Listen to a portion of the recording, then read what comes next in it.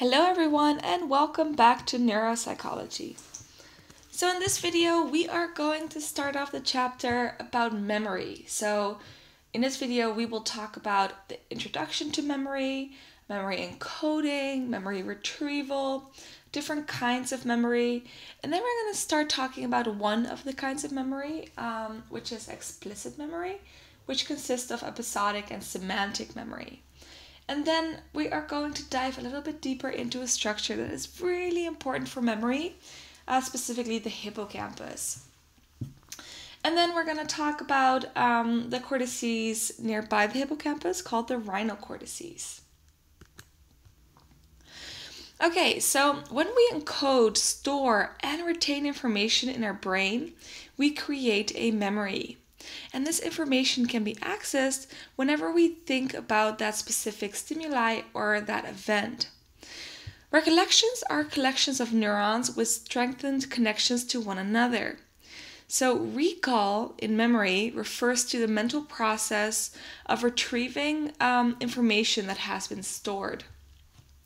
Along with encoding and storage, it's one of the three core processes of memory. And an engram is the change in the brain which accounts for the creation and existence of that specific memory. So technically, it's the neural substrate of a memory trace. Before we can have memories, we have to first create them, right?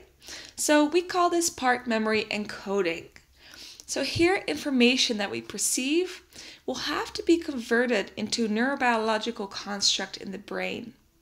So first it will go to our short-term memory. And next we want to convert this short-term memory into our long-term memory. So this can be done in various ways, but often it's done through rehearsal or chunking. So chunking is a term referring to the process of taking individual pieces of information, so technically chunks of information, and then grouping them into larger units. So you associate them with more pieces of information. And by grouping each piece of information into a larger whole, you can improve the amount of information you can remember. So everything's associated. And then the second one is what you do very often when you're studying. So that is rehearsal. And we can use rehearsal to convert the short-term memory into a long-term memory. So this is when we keep repeating the stimulus so we consolidate it into our long-term memory. So we keep going over the material. So for example, when you're studying for neuropsych and you are trying to get all the facts about the hippocampus in your head, you just keep reading over them or rewatching the videos until you get it. So the process from converting short-term memories into long-term memories is called memory consolidation. So after our memories are consolidated into long-term memory, then it's stored in your brain. So I believe that whenever you store a memory in your brain, it will always be there. And sometimes you will have difficulty accessing it, but whenever you store memory, it is forever in your brain. So whenever you remember something or think of a memory, you are retrieving this neurobiological memory construct in the brain by accessing this piece of information that you stored. So technically, you can see it as like a library. In the library, you have all these books, and every book would be a piece of your memory or a specific memory. So whenever you want to retrieve that memory, you have to go to the library and you have to actually grab the specific book that you want to read, or in this case, think about. During memory retrieval, the brain will replay a pattern of neural activity that was created when you perceived some sensory stimulus or event. So this is really important. So it often isn't exactly the same, this pattern, but it is very, very similar. So technically, it's making a copy of your perception and it's trying to access that copy during retrieval. So there are multiple theories on this, but I believe that when you retrieve a memory and you store it back into your long-term memory, these memories are not identical and they can be changed. So again, you store your memory into your long-term memory, and then when you retrieve it, you make a copy of what you have stored. And whenever you put it back, you put the copy back next to the actual memory. So it's actually fairly easy to implant memories into someone's long-term memory, even with something as easy as repetition. So this is why eyewitness testimonies are often not very reliable. So if you Google eyewitness testimonies and implanting memories, you can see a lot of studies that have been done on this. Okay, so we have different kinds of memory. Of course, we have our short-term memory, and then we have our long-term memory. And then we can divide long-term memory up into 3 subparts. So we have explicit or conscious long-term memory. We have implicit long-term memory, which is non-conscious. And we have emotional long-term memory, which again can be split up in conscious and non-conscious. And often these memories are both. So explicit memories can be split up into 2 further subparts. So explicit memory can be split up into episodic memory and semantic memory. So let's go over these one by one. So let's start off with explicit memory. Okay, so explicit memory, you can split it up in episodic memory and semantic memory. So episodic memory is uniquely different from other neurocognitive memory systems in that it is memory of life experiences centered around the person himself or herself. So this information includes events and fact, and therefore episodic memories. So it is a conscious, intentional remembering of events, facts, and knowledge.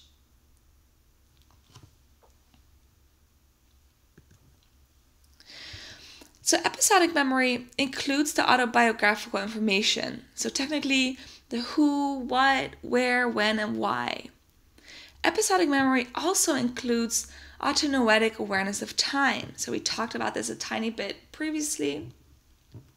But autonoetic awareness is self-knowledge, and autonoetic awareness of time allows us to travel in subjective time, either in the past, so we can think about the past, or in the future, so we can kind of think what's going to happen in the future. So this is also called mental time travel. And mental time travel is a memory ability that is characterized in humans, but not in non-human animals. And it also depends on maturation. So therefore, babies and very young children, they cannot use mental time travel. So the ventral prefrontal cortex and the medial temporal lobe are very important for episodic memory, and actually also the thalamus. So these 2 areas of the brain are connected by the uncinate fasciculus. Okay, that's a strange word. Okay, so here you see the ventral part of the frontal lobe, and then here you see the temporal lobe. And then in blue, you can see these fibers, which will form the uncinate fasciculus. So the temporal lobe and the ventral frontal lobe are connected by this structure. And these structures are very important for episodic memory. So the uncinate fasciculus allows for communication between these 2 structures. So here you see an actual picture. This is a DWI picture, a diffusion weighted image, and someone did a tractography analysis on it. And this is what the uncinate fasciculus looks like in this person's brain or in an average brain. So the other part of explicit memory is called semantic memory. So semantic memory is all the non-autobiographical knowledge, such as recognizing family and friends, information you learn in school, for example, reading, writing, math, and also knowledge about historical facts or events and figures. So knowing, for example, who Charles Darwin is a semantic memory. So not only is semantic memory different from episodic memory, it does not depend on the medial temporal lobe, ventral, prefrontal lobe memory systems that is important in episodic memory. So rather, semantic memory depends on the temporal and frontal lobe regions that are adjacent to the neural regions important for episodic memory.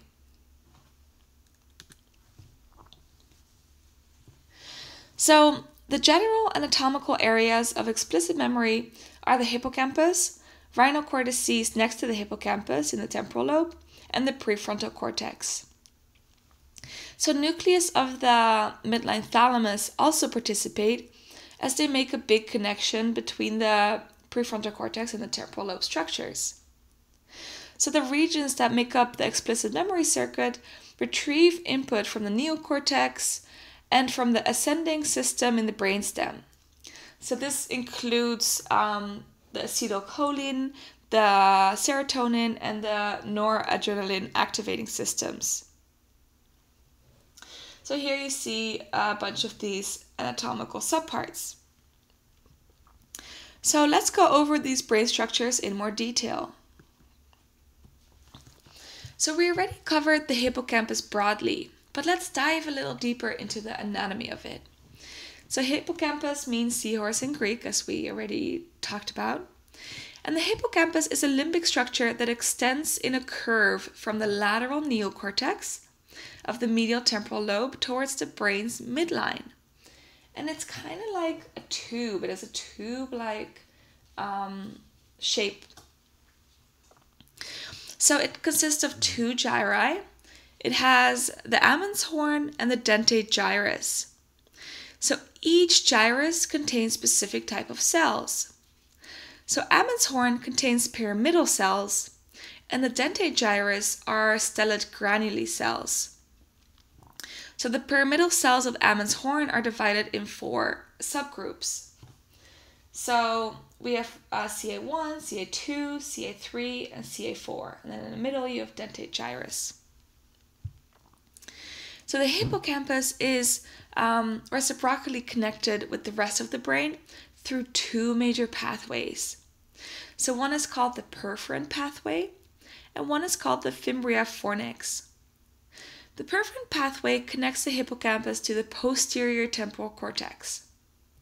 And the fimbria fornix connects the hippocampus to the thalamus, the prefrontal cortex, the basal ganglia, and the hypothalamus. So within the hippocampus input from the neocortex, first it goes into the dentate gyrus, and then that projects to Ammon's horn, or to these CA regions. So the granule cells are technically the sensory neurons of the hippocampus, and the pyramidal neurons are more the motor cells of the hippocampus. So definitely remember that.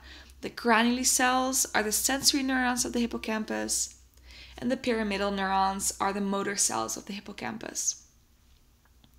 So CA1 cells then, after it goes all the way to CA1, they will project to another part of the temporal lobe called the subiculum. And the subicular cells project back to the temporal cortex and forward to the thalamus and the brainstem. So here you see the hippocampus, here you see the amygdala, here you see the fimbria fornix, and here you see the cingulate gyrus or cortex. So this is located medially in the brain. We already talked about this, but let's go over it a little bit more. And then you have the perforant pathway going away from the hippocampus. So here you have a coronal slice, and here you see the hippocampus right here in blue. And if you would look in that in detail, you have the dentate gyrus, then the information goes to CA4, CA3, CA2, and eventually to CA1. Okay, so a little recap. So the perforant pathway connects the hippocampus to the posterior temporal cortex, and the fimbria fornix connects the hippocampus to the thalamus, prefrontal cortex, basal ganglia, and hypothalamus.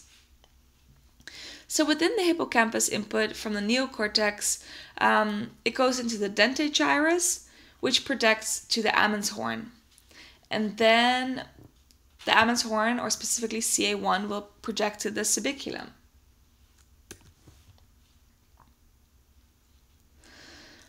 Okay, so flow of information in hippocampus, it goes to the dentate gyrus, then to CA4, CA3, CA2, CA1. So this orange part is the hippocampus. And then it goes to this structure called the subiculum, which is not part of the hippocampus, but it is part of the hippocampal formation. So definitely remember that. The hippocampus is the dentate gyrus, CA4, 3, 2, and 1. So studies of hippocampal patients allow us to draw conclusions that anterograde memory is more severely affected than retrograde memory whenever the hippocampus is affected. Episodic memories are more severely affected than semantic memories. Autobiographic memories are severely affected as well, and mental time travel is diminished. Okay, so temporal lobe areas bordering the rhinal fissures include the perirhinal cortex and the entorhinal cortex.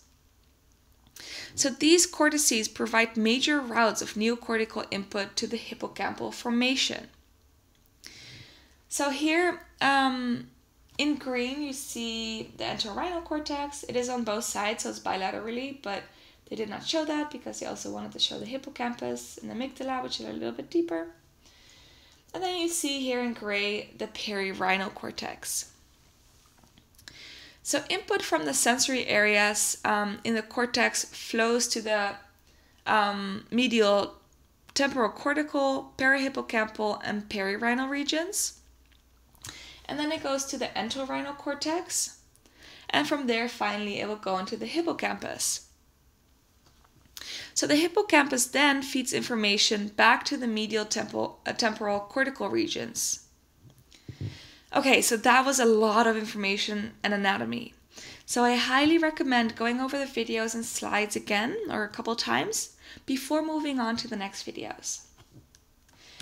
Okay, so I will see you in the next video.